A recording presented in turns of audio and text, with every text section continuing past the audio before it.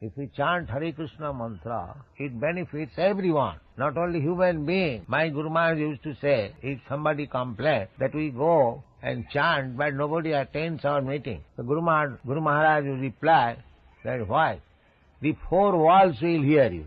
That is sufficient. Don't be disappointed. Go on chanting. If there are four walls, they will hear. That's all.